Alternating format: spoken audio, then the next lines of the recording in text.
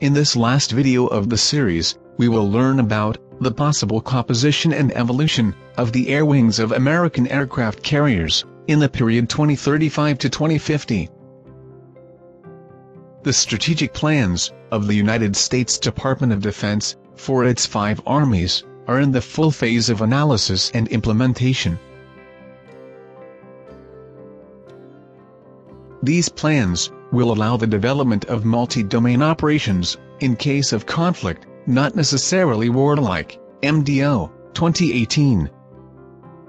This means that, in conflict situations, military operations, MDO, will take place on various planes or domains. As you can see, each domain represents the field of action of naval, land, air forces, cyberspace and, finally, outer space itself. These operations, MDO, must be carried out simultaneously and in coordination between the various domains. The operations are developed based on maneuvers, which will be coordinated between all those domains. The final result of achieving a good integration between operations and maneuvers in the 5 domains simultaneously will be to generate lack of coordination in the enemy actions, breaking their cohesion, the integrity of their communications, and, finally, their tactical actions. Or said, by duty itself. To create complex, simultaneous dilemmas at once for the enemy.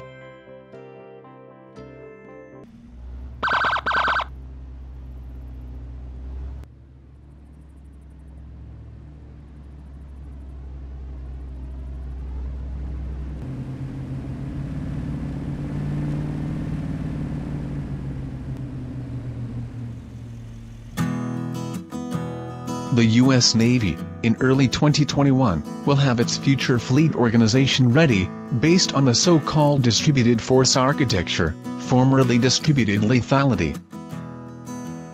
This will be achieved by reducing the number of large vessels, but increasing the number of medium and small ones. In addition to reducing the importance of expensive carrier battle groups, to the benefit of smaller and more dynamic attack groups. Expressed in numbers, the U.S. Navy expects to have by 2035 a fleet of about 300 ships, in addition to another 50 remotely manned ships.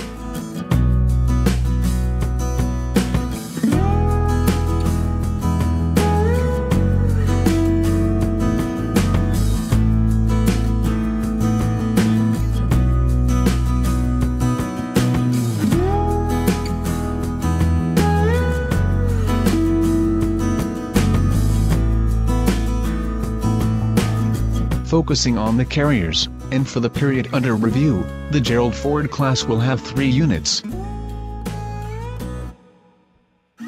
From the Nimitz class, 3 to 4 units will still be operational.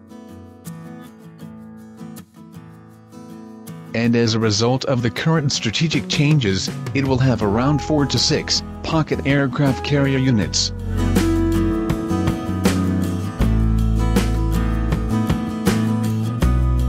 The 2 most relevant changes in the composition of its air wings would be the following.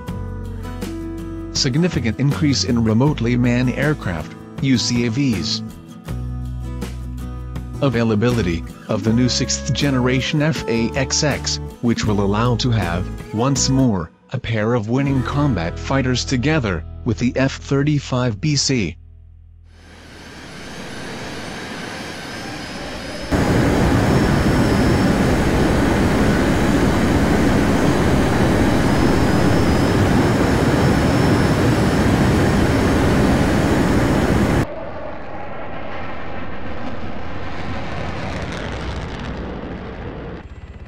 This is one of only 3 remaining Gerald Ford-class aircraft carriers in the U.S. Navy fleet, as the rest of the planned units were cancelled.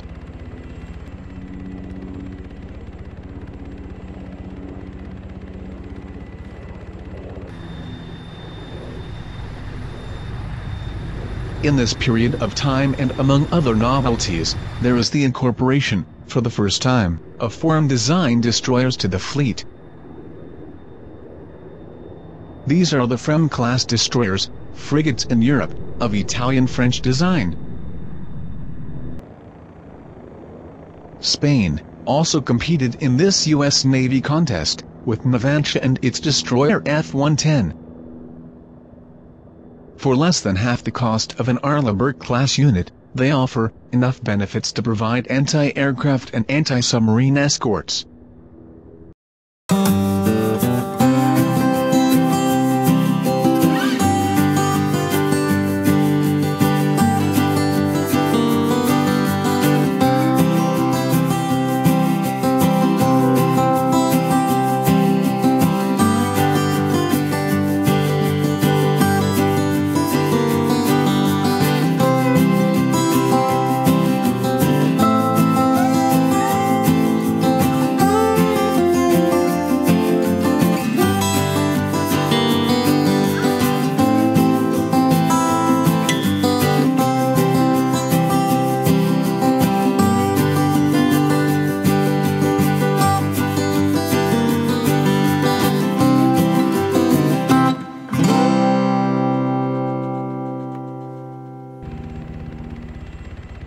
Let us know what could be the composition of future air wings of large nuclear carriers.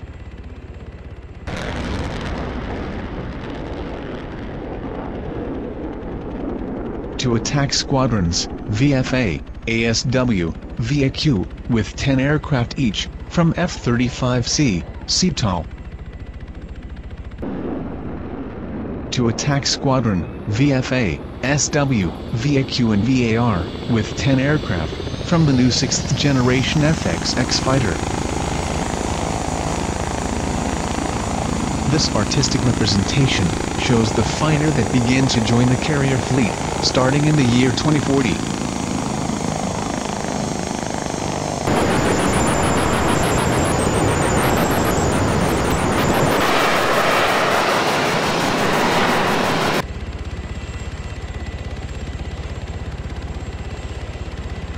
One attack squadron, VFA, VAR, ASW, with 6 X-50 UCAV aircraft.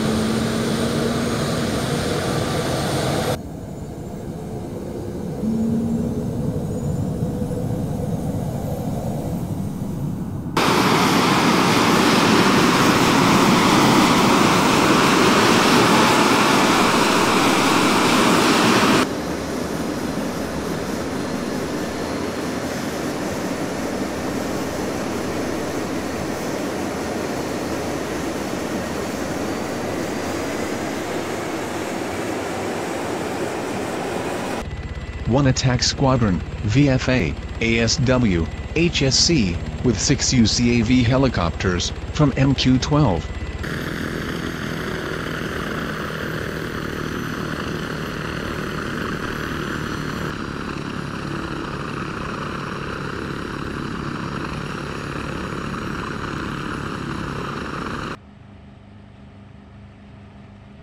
One early warning squadron, VAW, with 3 aircraft, of E-3F Hawkeye.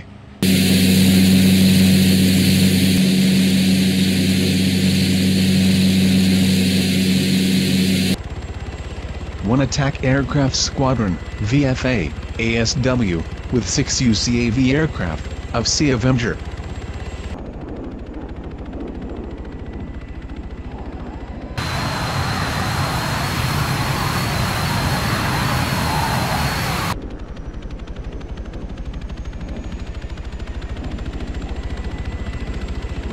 One logistics transport aircraft detachment, VRCCOD, with 3 CMV-44 aircraft.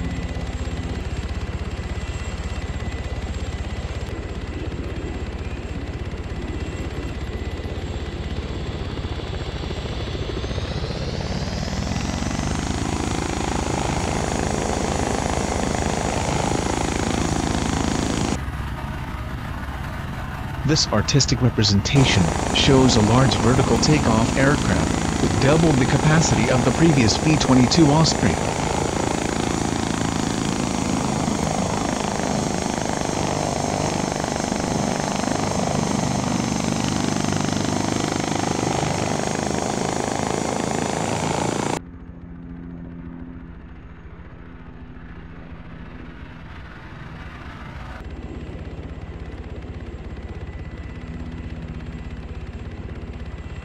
2 helicopter squadrons, HSC, with 6 helicopters each, of HH-80. This artistic representation shows a helicopter more aerodynamic, and with superior performance, than the previous MH-60. In addition to these units, the nuclear aircraft carrier will also incorporate other types of remote control units, such as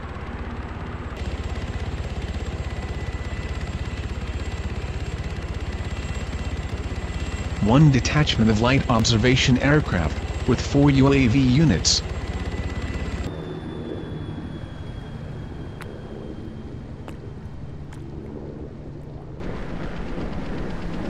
One UAV observation ship squadron, with 6 units.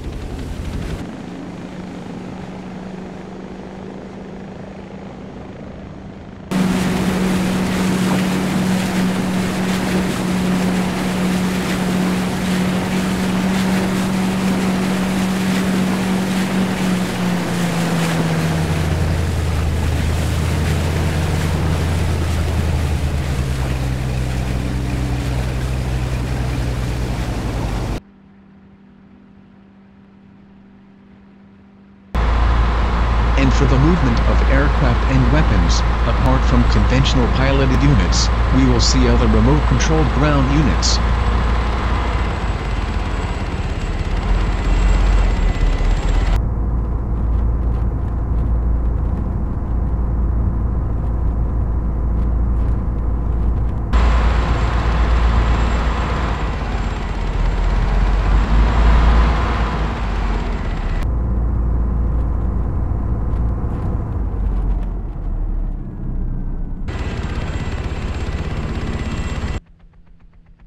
Let us know the summary, by type of mission and model of airplane or helicopter used, of this period of time.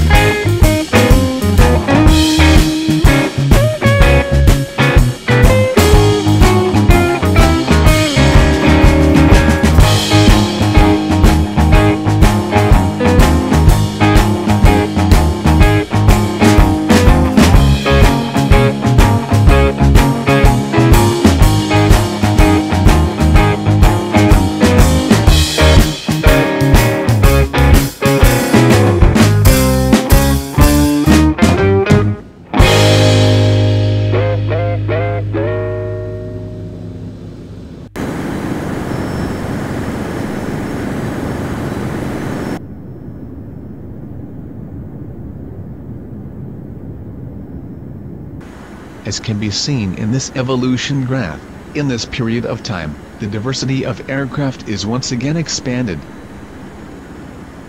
But, with the help of remotely piloted units, this type of mission will be made cheaper, in addition to avoiding personal injury. The arrival of the new CMV-44S will improve the maintenance and support chain of the aircraft carrier and its strike group. And finally, again UCAV or UAV helicopters will expand the combat capabilities of the entire fleet.